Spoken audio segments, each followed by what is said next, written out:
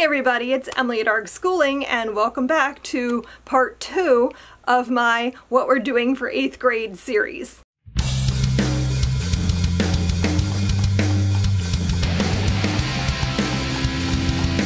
So my daughter is my youngest that I'm homeschooling, and she's in her 8th grade year, and today we're going to talk about the books we're going to be doing as read alouds.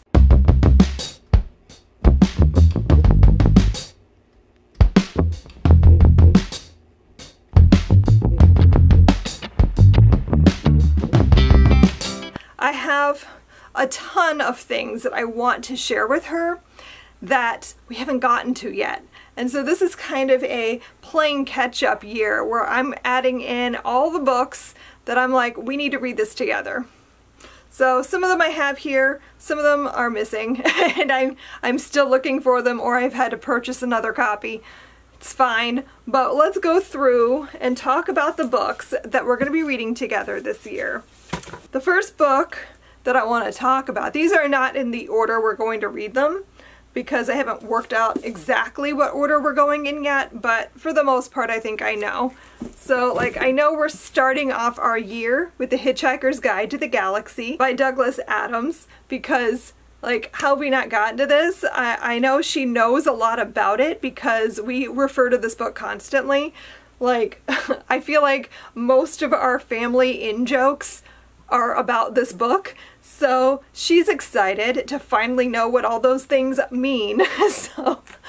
So we're gonna start our year with that. And then another book that I'm really excited to read with her, and I hope that she will also get excited. She's a little bit like, are you sure I'm gonna like this? And that's Watership Down by Richard Adams. We have a whole Adams thing going, don't we?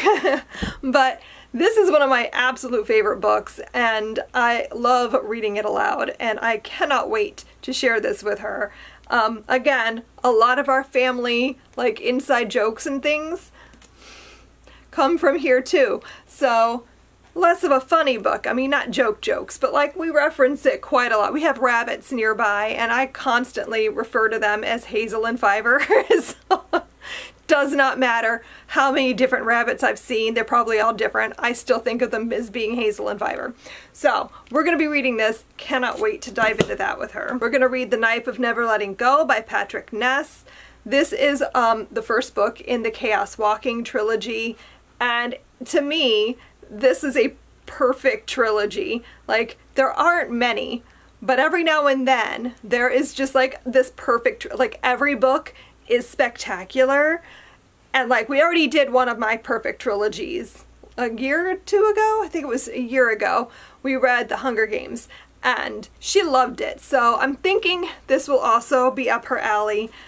Another series we're going to be starting, I don't know if we're going to read the whole trilogy for either of these, but this is another perfect trilogy that I'm I really want to start this with her and see if she likes it enough to continue. And that is the Arc of the Scythe series, and we're going to start with Scythe by Neal Shusterman because another perfect trilogy. This series, it might be my favorite trilogy after Lord of the Rings. Lord of the Rings, Arc of the Scythe, Hunger Games, Knife of Never Letting Go. I don't know. I haven't actually organized this yet. Maybe that's a different video where I talk about my favorite trilogies, but I'm excited for her to read this because, again, this is a book series that I feel we reference it a lot. Our Wi-Fi is called Thunderhead, and I feel we talk about this series a lot, and I want her to find out all the stuff we're talking about, know what we're talking about. Because we're doing a space year, I mean, that's why I picked Hitchhiker's Guide to the Galaxy, but also a book I've read more recently that my older kids have not read yet, but that I thought was amazing and would tie in so well with what we're doing this year. So I have Project Hail Mary by Andy Weir on standby. I almost put The Martian, but I think, knowing my daughter, she'll like this better than The Martian, and if she likes this enough, maybe she'll want to do The Martian next. So we're going to listen to the audiobook of this because I don't think I could do Rocky justice. And it's done so well in the audiobook that I feel like why mess with perfection? So we're going to be listening to this one on audio. Then these are just books that I'm like, how have we not read this yet? We have not read The Giver by Lois Lowry. I kept meaning to pull this out for her, and for whatever reason we never got to it. So I wanted to read this with her because I feel like this book gives you so much to talk about, and it's a really great like intro to dystopian fiction.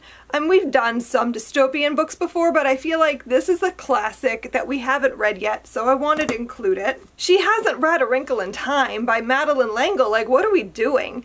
I don't know how we haven't gotten to this yet, but I didn't even realize we hadn't gotten to it yet when I mentioned it the other day, and she was like, what's that?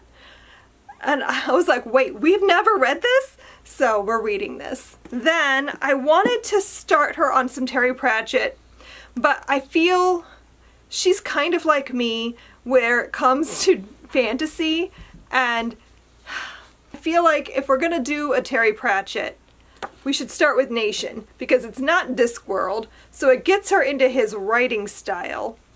And then, if she likes this, we might try, and I haven't decided which book yet, but we might do Mort, because I did Small Gods.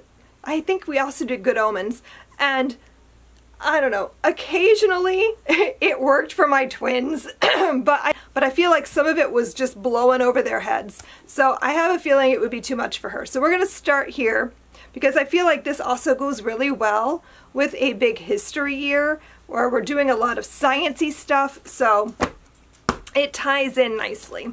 So when we start talking about early human and humanoid beings, one of the books I want to read I could not find. Like, I've looked everywhere and it's not here. So I just ordered a new copy, and that is Endangered by Elliot Schrefer. This book is so good, and my twins still remember it pretty vividly, and we read that when they were like 13, so it's been a long time. They're 20 now. So I wanted to read this with her. This book is about a girl who is visiting her mother in the Congo, and her mother works on a reserve where they protect the bonobos, and a war breaks out and she ends up trapped on the other side of the fence in the enclosure with the bonobos, and then she has to go find her mother, who is in a different part of the country for something. So she and this baby bonobo bond with each other as they're journeying through the Congo, and it's such a good story, but it gives you so much information about bonobos, which is just fascinating. And so I wanted to read that with her. Can't find it, so I just bought a copy, which means it's definitely going to turn up now. The other book I wanted to read with her is one I've talked about a lot on here, so you guys probably have already guessed what book it's going to be, but it's Eva by Peter Dickinson. This is a story about a girl who's in a tragic accident, and she has her mind put into the body of a chimp. And so she's still in there, like it's still her. She remembers her past and everything. She remembers how to read and write. So she has all these abilities of a human, but she's in the body of a chimp. And so she also has a lot of memories of being a chimp, which the whole story is just so fascinating. And it's one of those questions of just because you can, should you? And what would this be like? And so it's a really interesting, thought-provoking book, and I think my daughter will like it. Then I wanted to do some Shakespeare with her because, can you believe it? She's now 13 years old and we haven't done any Shakespeare. This is very unlike me. All my older kids were doing Shakespeare much younger than her, and I just don't know why we haven't yet. So I decided what would be the play that would hook her.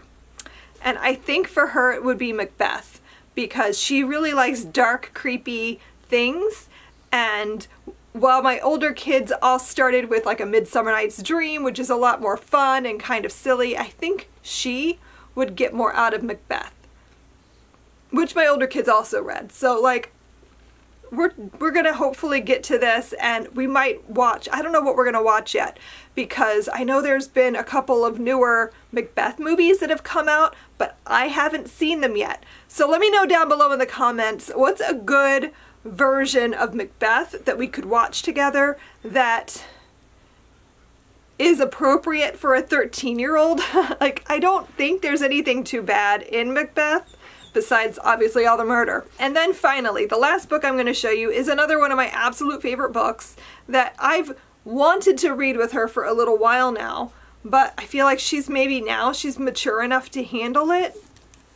And that's The Book Thief by Marcus Zusak, which is another one of my absolute favorite books. And while I love this book, I'm also a little bit nervous about reading it again, because I don't know how, I've read it a lot. I've read this book at least a dozen times now, and it always makes me cry. Like, not even just cry, like sob. So it never fails to like break me as a human, but like it's also one of the most beautiful things I've ever read. So, such an important book to me, and I'm hopeful that my daughter will appreciate it. So that's what I have on tap for us to read this year. I'm really excited. Like, I've stacked all of my favorite books together and I'm a little bit nervous that she's not gonna like any of them, but I hope that she does enjoy this year of reading with me, because like, I don't know, I'm realizing now I only have 5 years left. Like, you guys, I'm at the end here. I can see the end, and I want to get like the most out of it that I can before we're done, and then I'm done. Like, I don't know. I love homeschooling my kids. I'm a giant nerd. I love doing this. I'm excited to get into this year with her. So I think next I'm going to talk about our language arts for the year, which is going to be kind of a short, boring video, to be honest, but that's what we're going to go with next. I'll see you in the next one. Happy reading. Bye.